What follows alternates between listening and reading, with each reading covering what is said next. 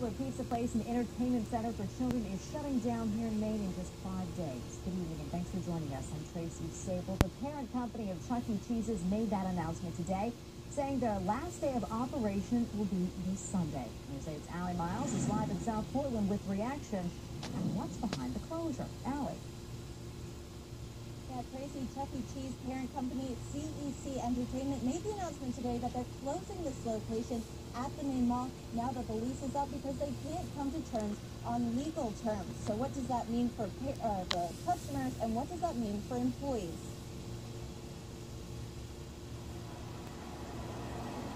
Are you going to be over it by then? But you don't want Chuck E. Cheese to close, right? You want to stay open, right? As hard as it is for parents to hear the Mouse is closing up shop, There's really nowhere to go besides here. Like, you live in Biddeford, and the only place to go is Chuck E. Cheese. the kids aren't too happy to hear the news either. Because all the games and I get tickets and I just wish it wouldn't close down and I like toys. Adrian Anderson is turning 4 years old. How old are you, DJ? Oh, I'm up. There you go. His dad says it's a shame others won't be able to have their birthday parties where, as the slogan goes, a kid can be a kid. It kind of stinks because this is a cheaper place. CEC Entertainment says it's refunding or rescheduling all customers' parties and events.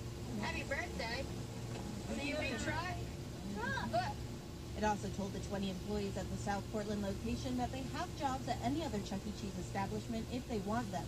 In a statement, CEC Entertainment says, "We are thankful for the dedicated service of our store cast members in South Portland, and we appreciate their support during this transition. We hope to find a new home in South Portland soon." Some of the customers say, I'm gonna send it to me. What about you? I got a new monster. a new location is the best solution. They're gonna make a new Chuck E. Cheese. I don't know, buddy. Hopefully they do.